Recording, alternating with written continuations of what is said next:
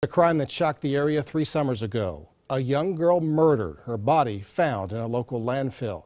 Now the man at the center of this capital murder case is preparing to go on trial. First News senior reporter Jerry Ricci takes a look at the charges facing Ricki Williams.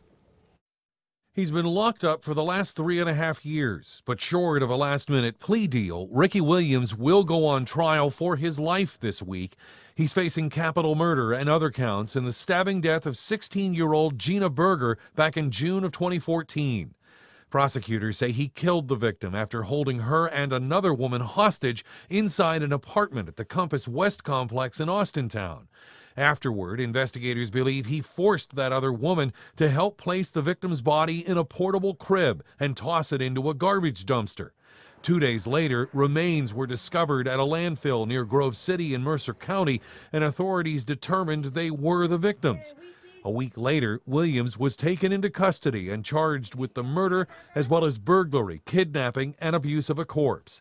Since then, he's been indicted a number of times for throwing his own feces and bodily fluids at deputies in the county jail and has undergone a series of court-ordered mental evaluations to determine if he's competent to stand trial.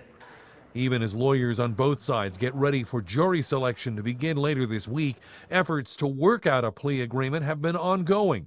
At this point, however, the case is set to begin this Thursday. In Youngstown, Jerry Ricci, WKBN 27 First News.